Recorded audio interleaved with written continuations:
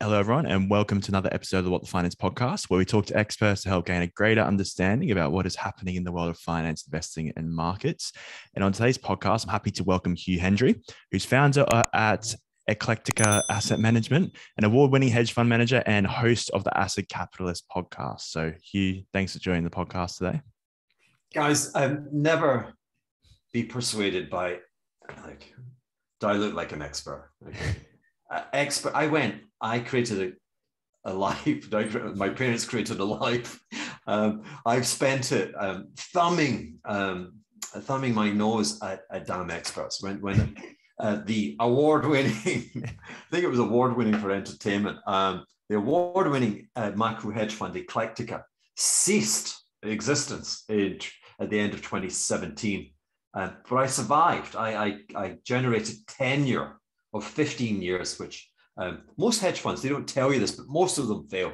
It's like opening a restaurant. So I succeeded for 15 years. And the distinction for me was, again, I was the architect of my rare successes and the multitude of errors. You know, this is a game where success is defined by being like, I don't know, is it 52.7% right and the remainder being wrong. And my claim to distinction was I didn't want the edge. I didn't want the call from the bank with the flow, with, hey, our expert is saying this. We want you to be the first one to know. The only edge that I was looking to meet is the guitarist from U2. And so I gave short thrift to that kind of engagement with investment banks.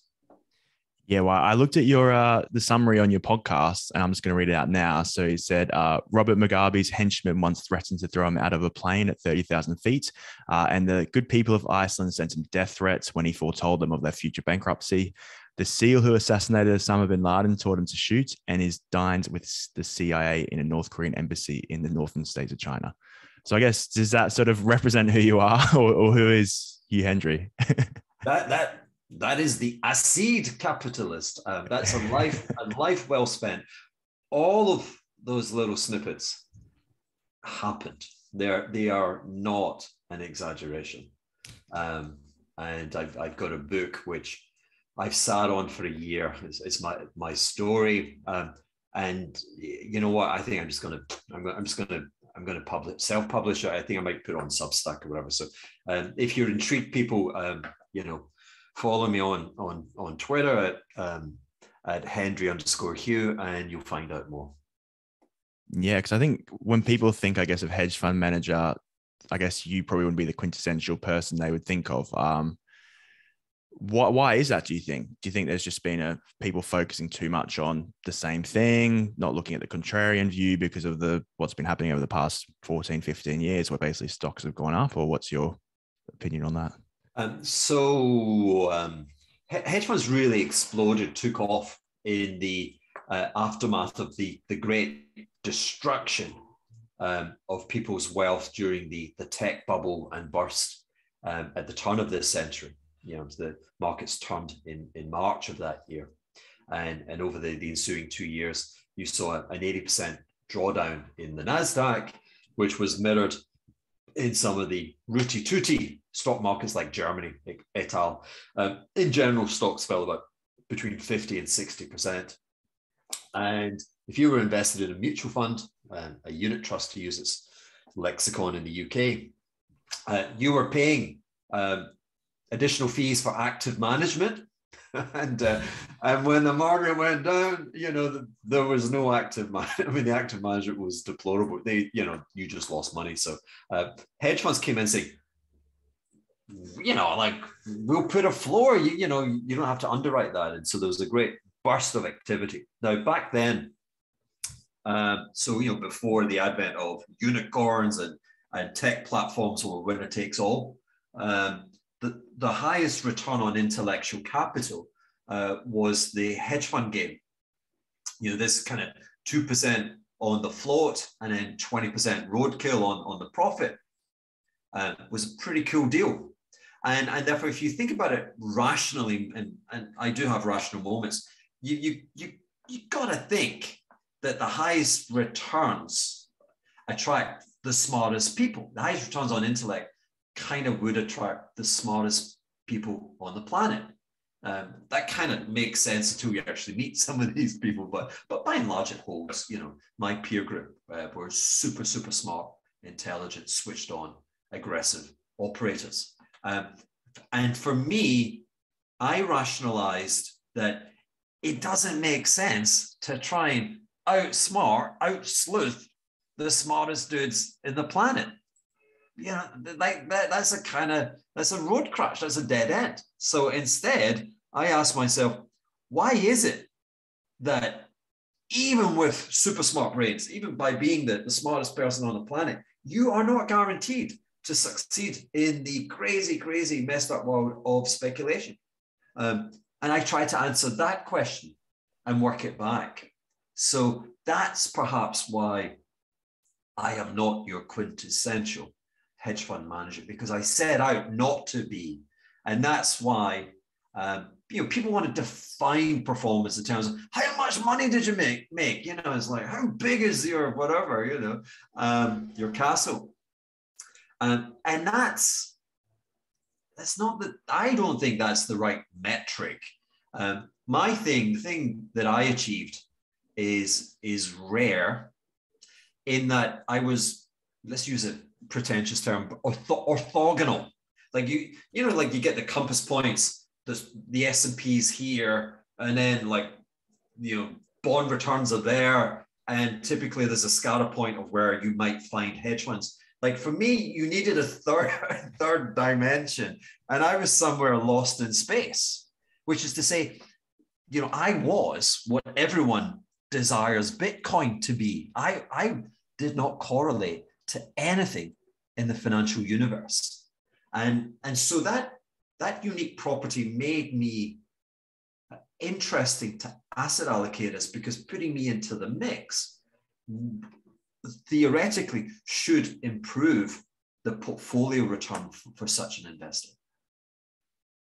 Yeah, it's interesting. So how like we say that you were contrarian, how does that look? And I know that's a very specific question, but it's a great question. Yeah. Have you got more to it, or? That's it. If you want to take away you want, I'll let you go with the flow. It's a great short question. Yeah. I simply wanted to riff with the notion, with the paradox, which is that for all that people wanted to pin the label of contrarian on me, I was a trend following contrarian, which is like you kind of want to dial that back. That it's actually everyone else that's contrarian. And my definition of contrarian, I think through the prism from which you ask it, and how it's the popular conception of contrarian is kind of like some weird person that sees the future and is kind of and is displaced by today, will only make sense in the future. And for sure that's me. My business each day was waking up and it was a blank canvas, the future. We haven't been there yet, so it's blank. And my job in my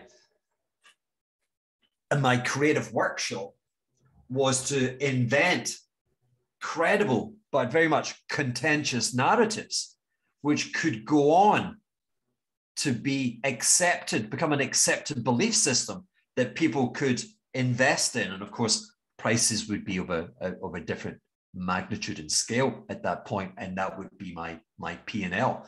But where I wish to challenge the perception of oddity is that all of my ideas were amassed and given credibility the more that they aligned with prices. If I wanted to be long an asset, I would be long assets which were trending higher. And when I say that actually everyone else is a contrarian, because the conception of a contrarian is you're buying something going down in the belief that it's going to change, right? I disavow that. That's not my form of contrarianism. people get into a huge, Tesla is a great example. The amount of smart people who have shorted, which is to say destroyed their clients' money with Tesla, right? Now, you might be right at the end. Tesla might reset to like below $100. But up until about 18 months ago, Tesla's had a positive trend. So it's not a short position. So if you are shorting a positive trending Tesla, you're a contrarian. You're a bad contrarian. That's the popular perception. So my contrarianism is I would be buying things that would be rising in price, but people would be telling me I was wrong. I'm like, well, we'll see. So you're looking past, I guess, the traditional valuations and all those different aspects and maybe traditional macro thoughts to, trend and other influence as well in terms of your investing. Yeah, and that very much reveals, the pop psychology of the marketplace. One of my, I do this a lot. I'm a talker, and one of the clips that I'm associated with is the great dangers, the conceit and the arrogance of a well-formed argument. Yeah, and I fell prey to that. It almost destroyed my fledgling career when I elected in my first kind of promotion within an asset management business. My first big balls on the line for the firm's capital. Foolishly, I bought Reader's Digest. I say foolishly because it went bankrupt. Now that was many red flags. It was an IPO, right? So there was no observable price data. It was like I book seats in busy restaurants and I walk past empty restaurants. My great horror is when I find myself dining in I hate dining in empty restaurants. What is the point again? But it's a measure of there's an intel built into the occupation of the seats. So I didn't have intel. I didn't have that market wisdom in an IPO. So I typically don't do IPOs are a con. Let me say it again. IPOs are a con. 9 times out of 10. Yeah, it's a means of rewarding clients who trade. The clients who enrich the bank get a deal, i.e., they get a big allocation, and then the bank pops the price. So all the suckers, like your audience, they buy the pop, and the clients then sell into it, and everyone's happy, except again the client. Yeah. So I didn't have market wisdom, and then following the IPO, Reader's Digest, the share price did not pop. it imploded. It went down.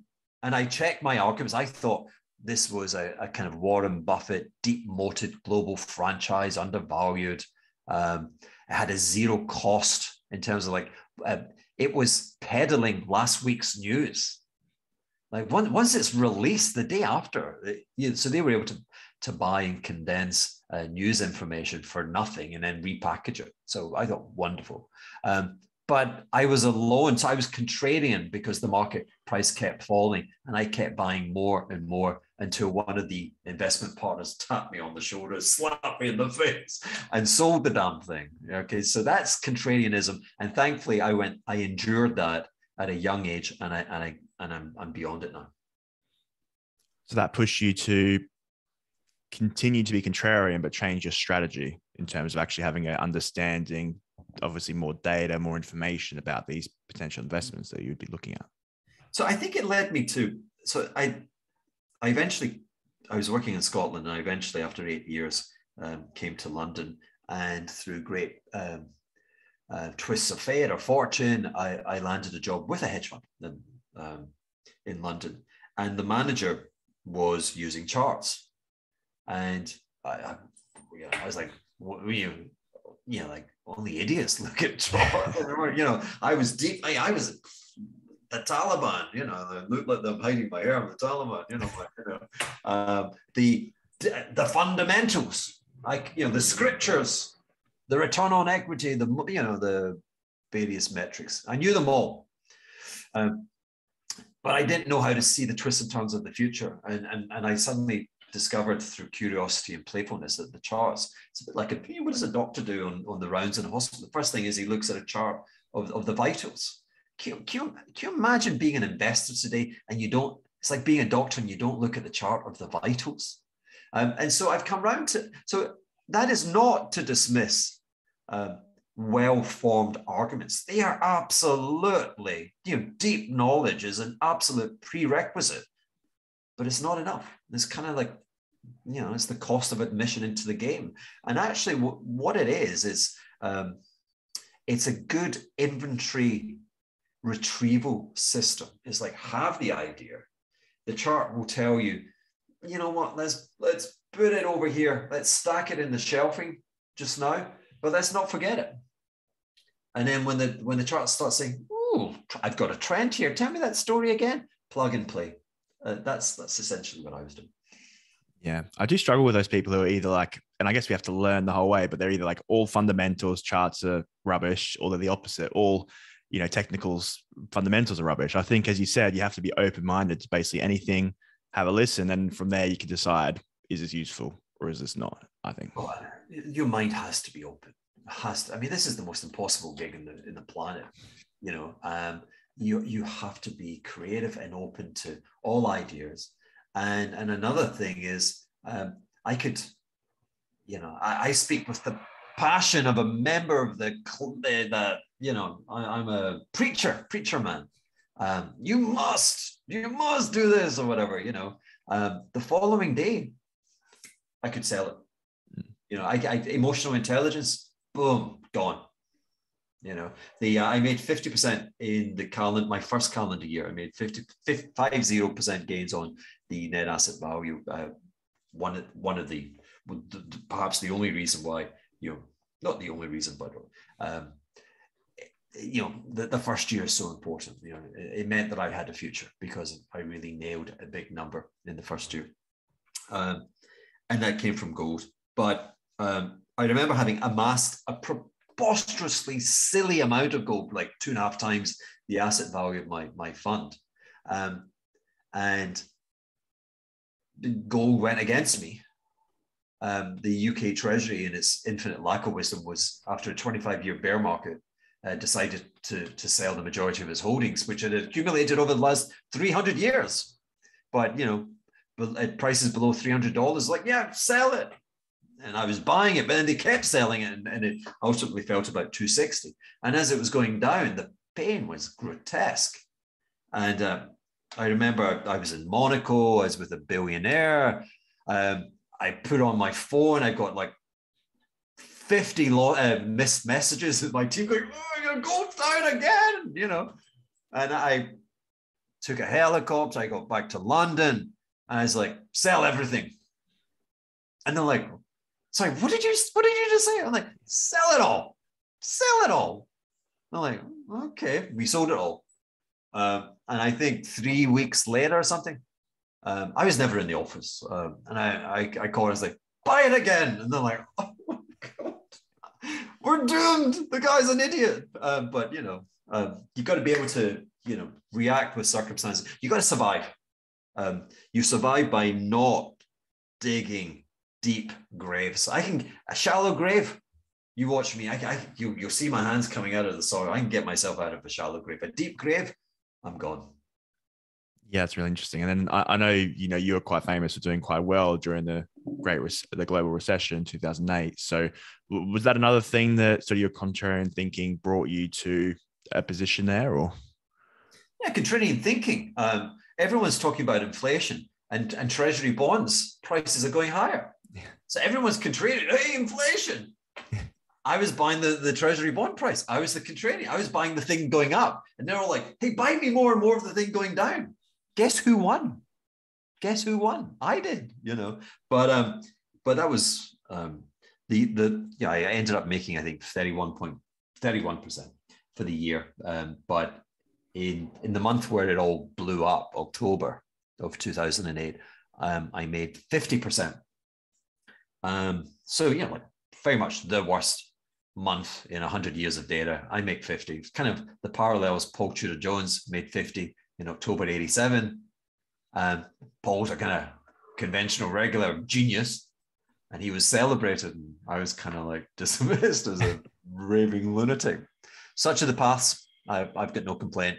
But that ultimate gain says nothing to the trauma of having held that position for a year. I entered the position in May of 2007, so over a year. And it was excruciating. I've never known pain.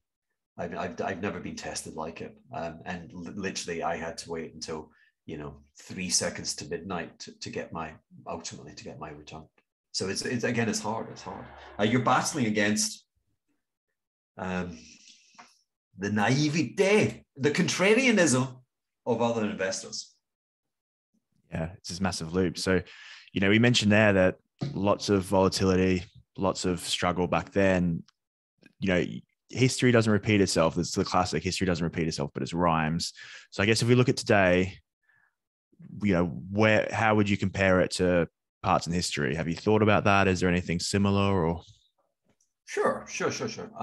So it's all kind of aligned going back again to the beginning of the century. The NASDAQ crash was kind of an event that mathematical models will tell you is a kind of 1 in 50, 60, 70 year type event, as is 2008, as is March 2020, yeah. and probably by the end of this year, as is 2022. So owing to the architecture of how great sovereign continents and nations are choosing to engage with themselves, and that's typically captured in the language of gold standards in the past, which was the 1920s, and today the dollar hegemon. That system is kind of ripe for change. And I say ripe because what it's doing is amplifying weaknesses, and it's turning capitalism into this boombox, into this volatility monster, which is creating 1 in 100 year events every 7 years. Okay, so for me, because we haven't re-engineered this kind of sovereign engagement, between continents, these periodic flashpoints are here to persist. I'm as concerned today as I was being, but in May 2007, I was maybe one of 200 people in the world that could kind of sketch on my Instagram, not Instagram, what do you call it? Sketch, Etch-a-Sketch, on my Etch-a-Sketch. I could draw out to you the very plausible, almost inevitable demise, i.e. bankruptcy of the global financial system, 12, 15 months later. There's like 200 people who could do that. Some of them got celebrated in that big movie, the Big Short. Today, many thousands, if not hundreds of thousands of people, 50,000 people, whatever, are very aware of what's going on. But it's as profound and potentially as damaging as what we saw during the great financial crisis reset. So if we break that down further, why, you mentioned that it's due to this global economies, how we interact between sovereign countries, US dollar hegemony. Why is that having the impact it is? So the root cause of it is the relationship between China and the United States, and using China as a lead motive for mercantilism, which is practiced by the Japanese, Singapore, Korea, Germany, and other nations.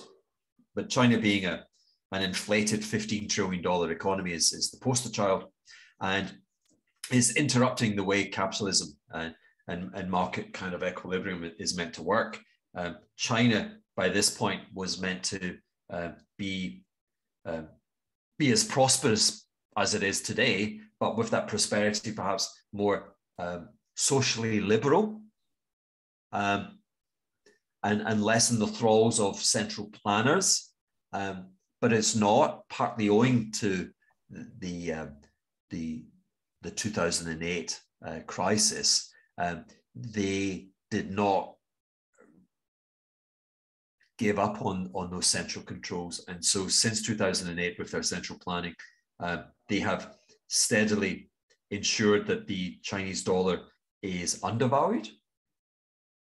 And that effectively robs Chinese citizens of wealth or income, in terms of, if their currency was 20% higher versus the euro, then, to use a silly example, a Ferrari, I say a Ferrari because for sure Ferraris are made in Italy.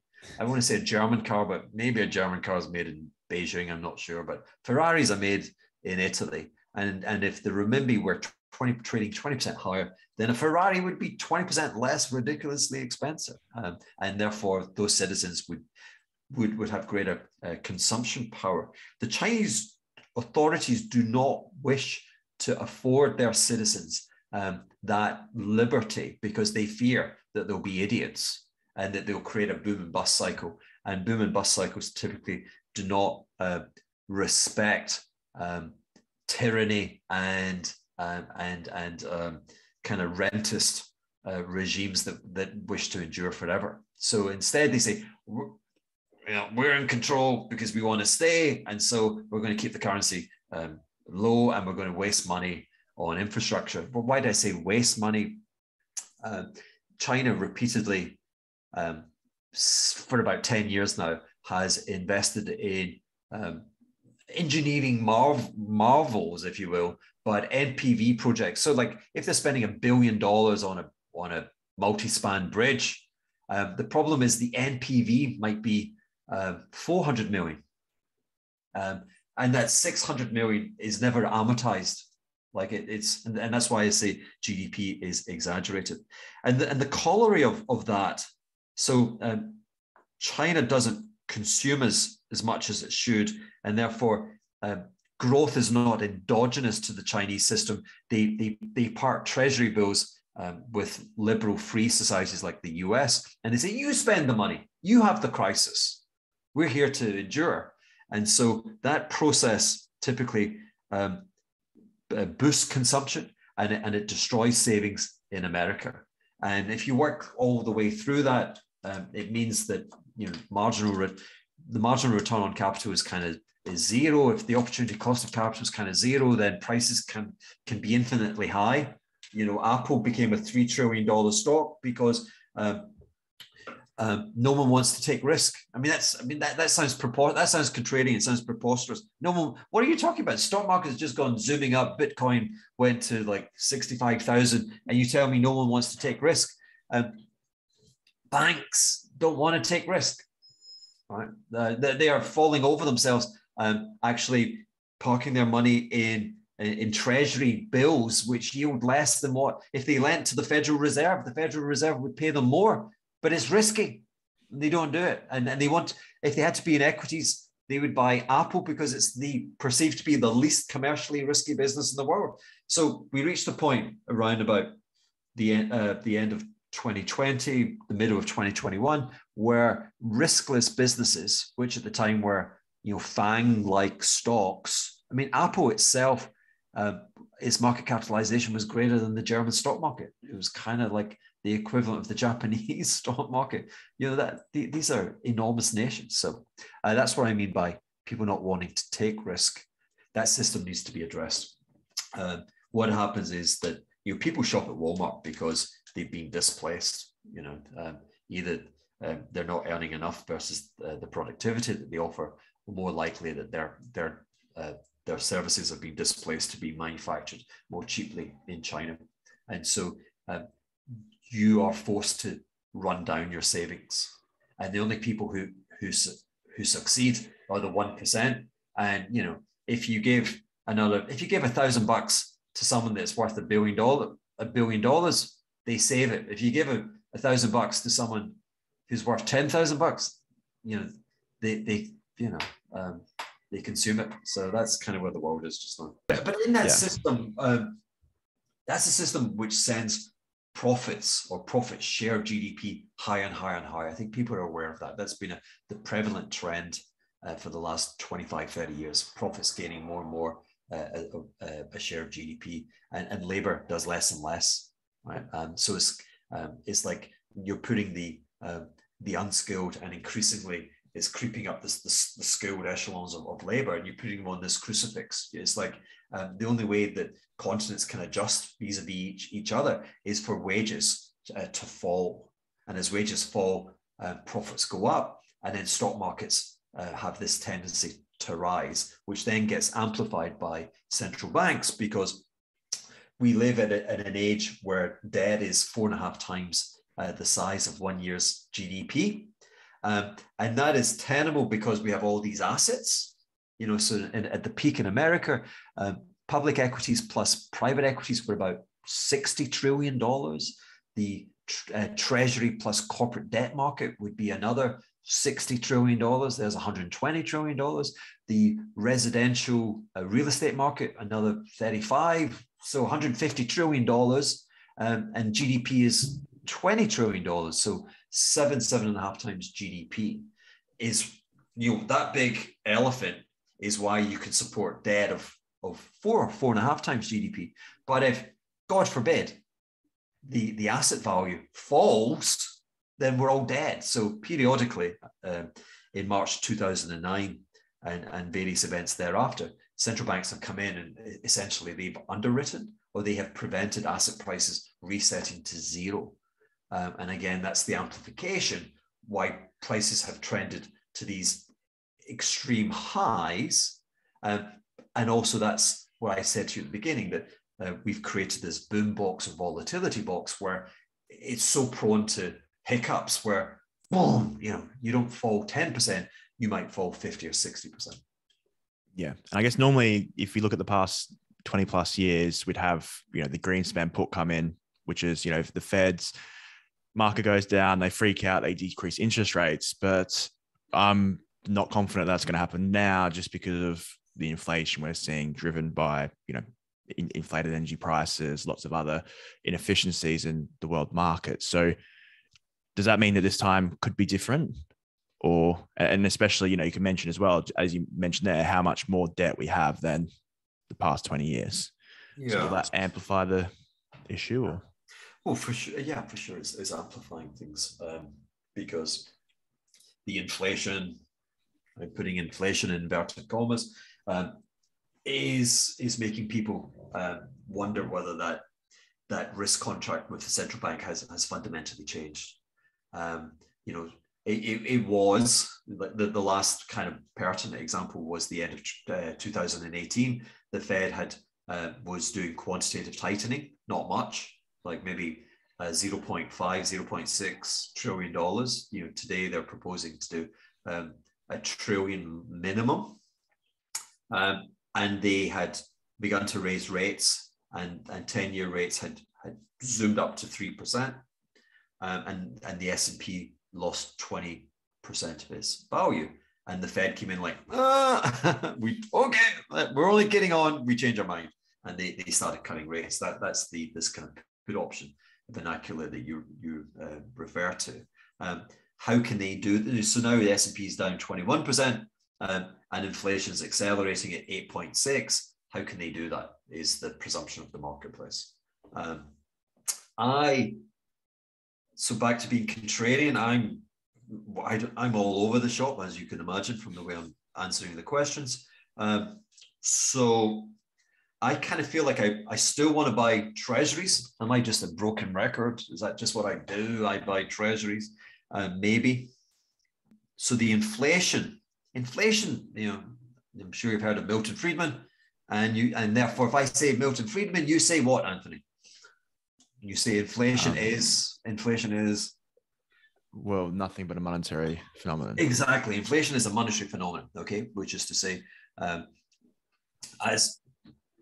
so inflation is when every item and service and product that you consume, the price has gone up, okay?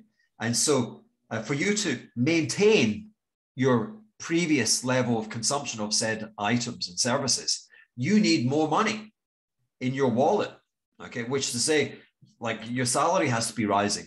You need more money in the system, right? And that money is created not by central banks, but by commercial private banks. And those commercial private banks are terrified. That's again the reason why Apple was perversely at $3 trillion. They're terrified. It's why they're not doing the overnight repo market with the Fed. They're accepting, way less income return, but for greater security. They're terrified. Okay. So they're not printing money. So I think the higher level of prices that are clearly going on just now will eventually, because there's not that monetary accommodation, so we're creating a corset.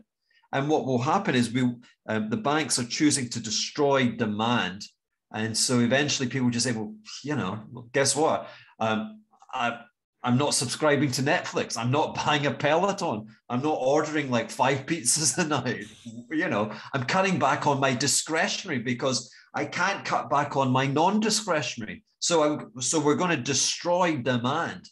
The chairman of the world's largest bank a week ago came out saying, guys, and these guys rarely see this stuff, so this was really notable. Guys, there is a hurricane of economic forces building offshore, and it's coming. It's the biggest mother recession load that's going to download on us, right? That I think will show that the higher prices just now, which can clearly be associated with, we closed the global industrial chain for 18 months. And then towards the end of that, the US government sent checks of $5 trillion to his households, like, spend. And okay, China opened early and they're like pushing open the shutters. They're like trying to get the light switch to work. They're trying to get the dust off the machines.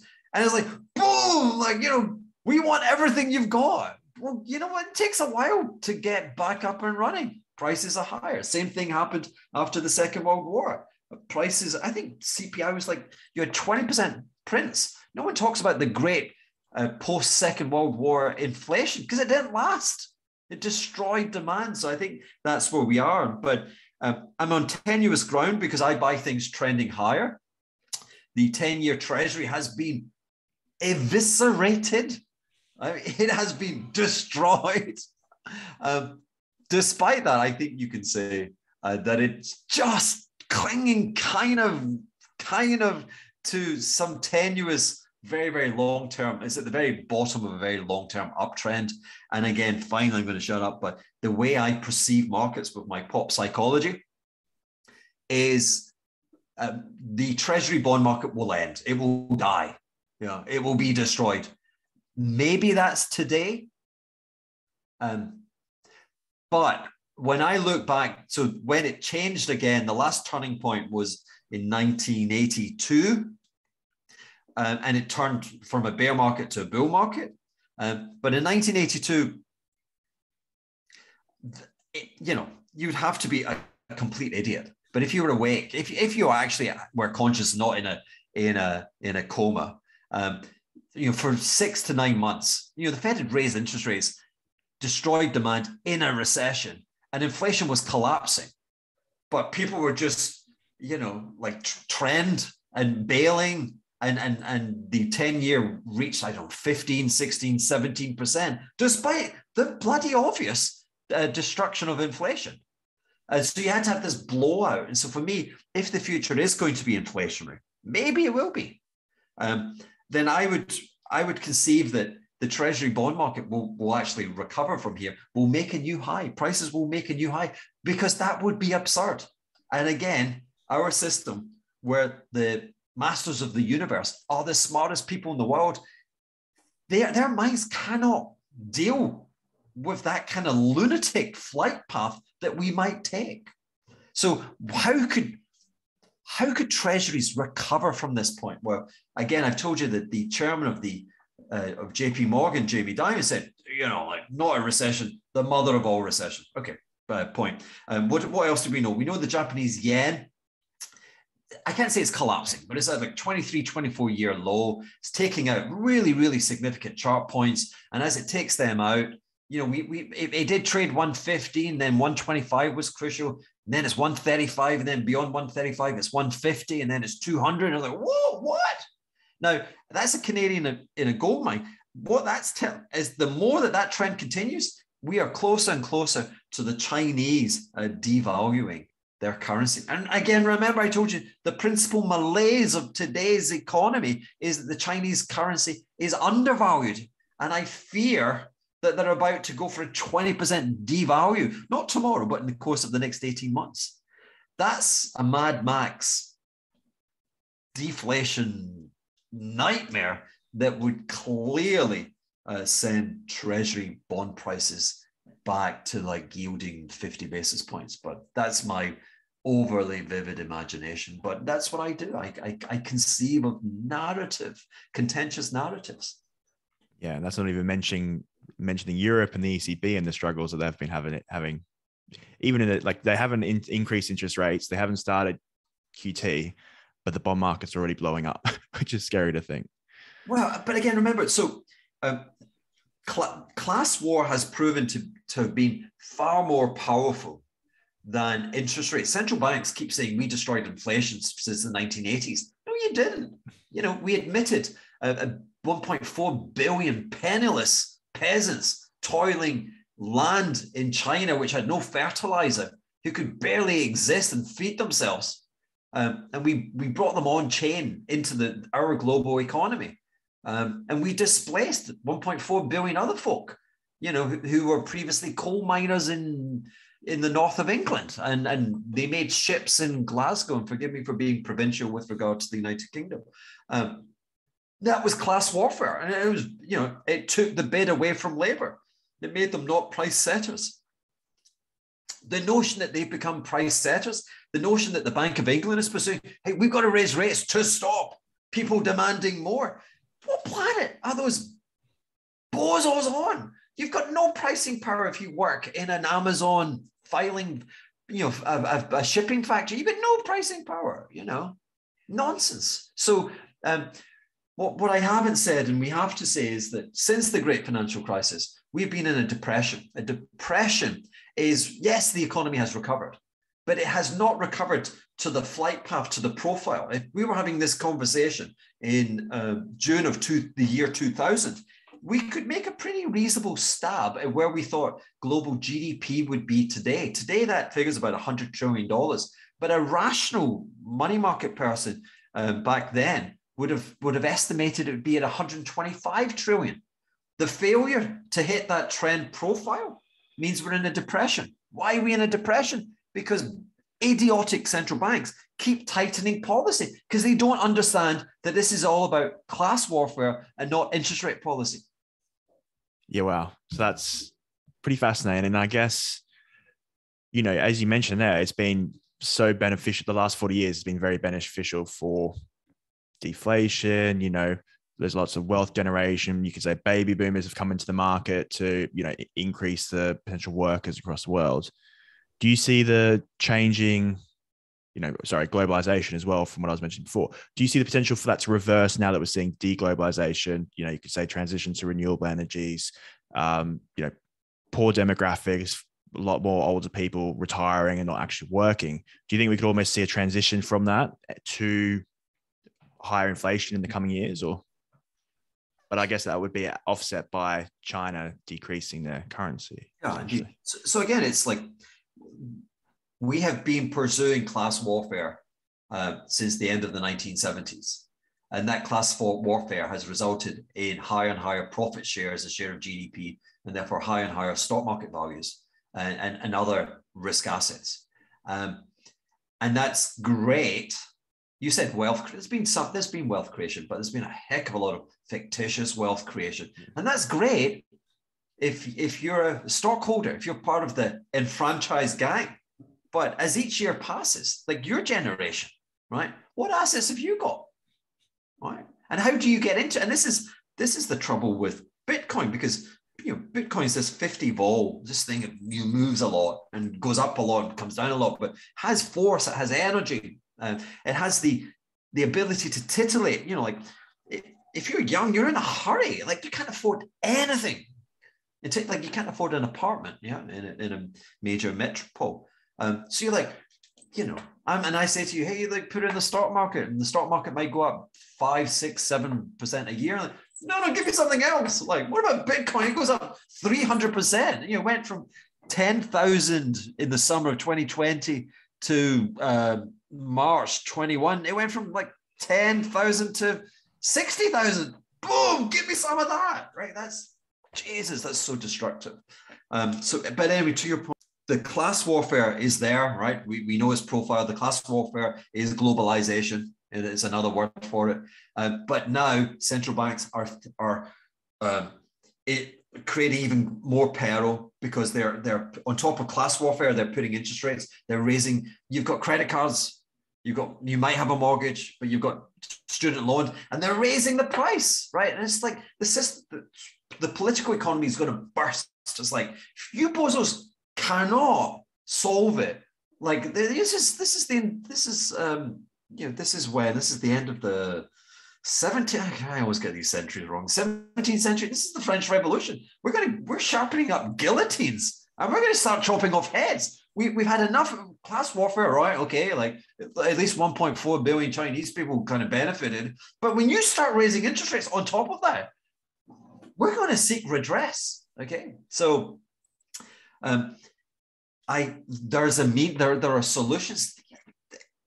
All the supposed smart suit people that you're meant to read, they're clueless. You want to understand the world, you want a chance of succeeding. I do this deliberately. I dare you to take my advice. I dare you to listen to me. It's the crazy mother people that actually have got a chance of seeing the solutions. And the solution today is we have to stop the class warfare.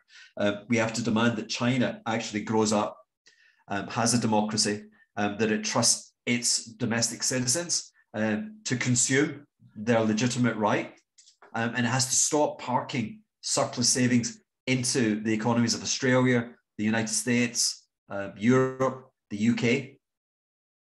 And to facilitate that, we should, starting with the US Treasury, should start imposing a withholding tax on sovereign holdings of Treasury bonds and bills, charged yearly.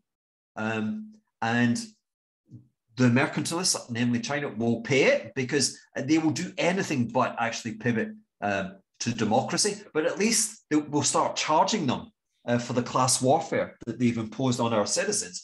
And from that, like the US alone could create about between 100 and 300 billion dollars a year in carry from that tax.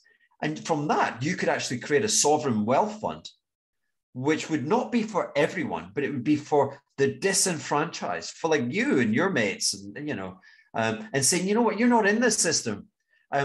And we will, like at some point, the Feds will reverse their policy and they will cut interest rates and stock markets will go zooming up again. Like when we get to that point with this sovereign wealth fund, we're going to buy stocks and whatever, and it's going to be in your name.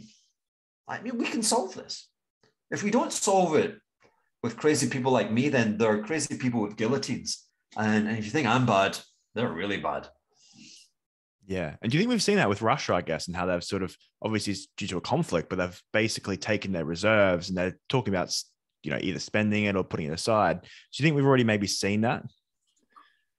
Seeing what? What is the, so you're talking about the confiscation of the Russian foreign exchange reserves? Yeah, exactly. And then that way, and they're not sure what they want to do with it, but they're thinking of sort of, I guess, doing what you're saying in terms of, I'm not sure if they'd do a sovereign fund, but spending it somewhere, basically. Well, they're talking about maybe spending like this, seizing a super yacht and a property here and there. I mean, it's they're not really talking about touching those reserves, but the confiscation of the Russian reserves to my mind, gets too much headline because those bozos have got nuclear bombs, and so you can't really go to war with them, and therefore you have to define what a conflict is going to be. And so a wise person would create a conflict which would be commercial, you know, and you just say, like, your behavior is so abhorrent that we're going to exclude you from, you know, from our system until you get it, you know. And it's like, what moral judgment do you want to make about that? I mean, they're clearly lacking morality. Our system has morality. And again, there's a price. Like, again, Chinese, stop downloading and like creating class warfare in America. If you're going to do it, we're going to charge you. Russia, stop flagrantly, like, you know, like they're bombing folk, they're killing folk, right?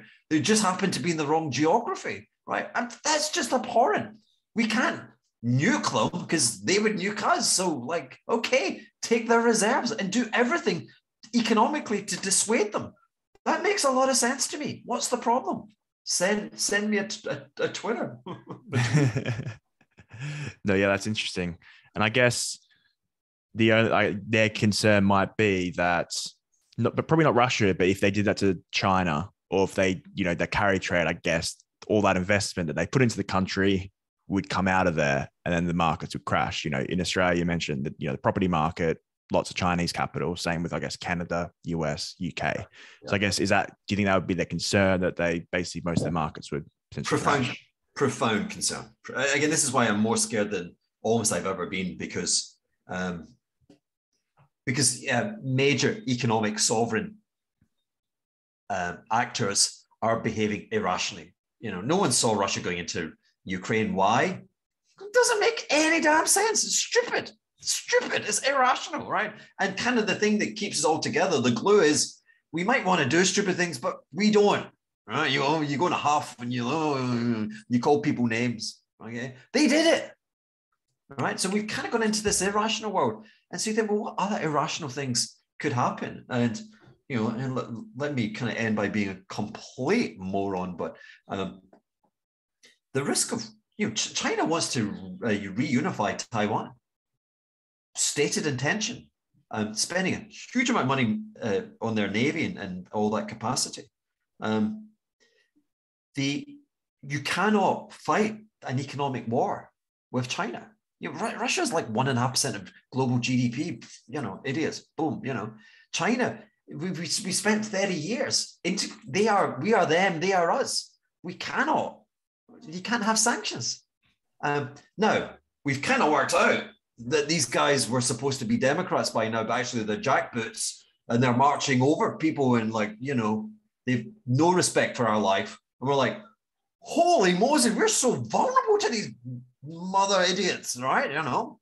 And so give us 15 years and we will disentangle. We'll push back on the globalization, and maybe that's inflation, but we'll kind of given ourselves some space whereby in 15 years' time, if they were to be foolish and try and take out Taiwan, we go, right, okay, confiscated, and we're not trading with you, you're out of the club.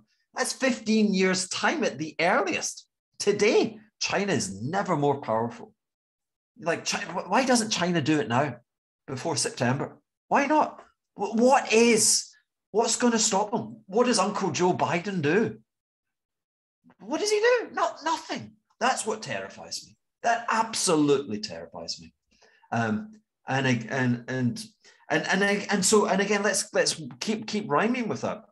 So Russia's been kept afloat by the amorality of the Indians and others taking their oil. They're like, well, it's a good deal. Like, we're screwing them, you know, we need the oil, you know, like, we're poor, we need the oil. Like, really? You know, these are evil. Like, you're investing and sponsoring global evilness, right? But okay, right. So they're getting oil 30% cheaper, okay? So again, if China, God forbid, does that Taiwan thing, they'll devalue the currency 25%. And like India will the US will say, don't touch them. India will be like, hit me, you know, because I can buy your stuff was cheap. Now I can buy it 25% even cheaper. So, like, I've got China going into Taiwan. I've got China devaluing. The S&P is down 20%, and people are like, oh, we're going to get a rally. Really? Maybe, sure, of course. Like, but this is a point where, do you really want to buy Bitcoin here? Do you want to buy anything here? I mean, I'm speaking to you just now at my London home, but I live on a tiny island in the middle of nowhere. I've got a bunk. This is true. I live in St. Barts, middle of nowhere, guys. I'm going back. All right. You guys have got to deal with this stuff. I'm going back to, to my bunker. Yeah, wow. I think that's such a vital lesson for people to take away from this all. And, there's so many asymmetrical risks to the downside. As you said there, if you buy it might go up, but there's a lot more chance that, these assets are potentially going to go down, at least in the short term. Well, there's a probability of anything happening. Yeah. The really concerning thing is the probability of all that nutty, strange stuff, that irrational stuff, that stuff that's never going to happen. The problem is the probability that a rational person would apportion to those events is going up and up and up. Yeah. And that will change asset allocation, and that will change investment behavior and not in a manner that will push asset prices higher. In fact, the reverse. Yeah, wow. Very important message. So I've been trying to, because I think the past few podcasts I've been doing have been quite negative because there are lots of concerns. Is there anything that you are positive of our guests going into the future in terms of markets or anything else? I know it's a tough question at the moment. Joy is our energy. I am profoundly bullish on us. Like, we're idiots, but in the long term, like, you smooth out the idiot stuff and innovation and like good people and heroes and all of that stuff. But in terms of markets, we talk about, we're trying to do masterclass and like how you get better, how you master in investing, looking after your own like early stage wealth portfolio and move forward in life and have observations. And you'll get much advice. But the thing that's seldom relayed in conversations like this is that there are times when the best thing is to disengage, to say, I don't need anything. I really don't need anything at this point. And that's also the hardest thing. Some of the greatest hedge fund traders ever to live, they could do it. Just, I'm not saying I certainly wasn't one of them, but remember, if you go back to March 2003, and I say to my desk, sell everything, and I buy it back. I had 3 weeks. I rested. I bought shares in a sausage condom manufacturer, which was another story. And I lit up another part of my mind. But people like Stan Druckenmiller and the like, Stan's had a great run recently. He's out there on the tapes. There's a great recent interview at the SOHN, SOHN conference. You should download that. And this is one of those points where he's disengaged. It's like, I've made some money, but where we are, I was short bonds, but now, like bond, they've had such a huge move down. I was short equities, but these crazy things could rally. The dollar, he's a bear on the dollar. I think he's wrong about that, but it's like, dollar's going up. I ain't shorting that. So what is he doing? Doing nothing. It's like, I'm waiting. Opportunities will come again. So disengagement is actually, no one proffers that as advice. Largely because no one can do it. But that's what I would offer. Yeah, I think that's a great message to take away. And I was told by someone that you don't just long or short, you can do nothing as well, and that's a position to take. I would say never short. From experience, shorting is an irrational. It's noble. It's truth discovery, and I love the fact that we have agents in our economy that attempt the most impossible thing. But in terms of a personal decision, I would always advise anyone that I met not to short. Just don't get involved. Like, if it's overvalued, then it'll fall. Just pick to make sure you sell them once they start going down. And just walk away, and try and find things that are going up. Yeah, definitely. So many great points. So Hugh, thanks so much for your time today. And I guess, what would be one message? We've talked about so many different aspects, so many different things, advice, economy, all this stuff. Is there one message you'd like people to take away from our chat? Of course there is. We're at a point just now where, so what is the system? It's a hedge fund manager, or it's your unit trust, your mutual fund manager, it's your financial advisor. It's some bozo in a suit, right? And let me tell you what their motto is. Heads, I win. Tails, I win. You lose. Okay. break the cycle, right? Listen to crazy people every now and again. Yeah, definitely. At least listen. I think that's the most important thing. You can make your decision up after that. But Exactly. Hugh, thank you so much. We mentioned there that you've mentioned you're on Twitter. You've got the podcast as well. Is there anywhere else people can find your work?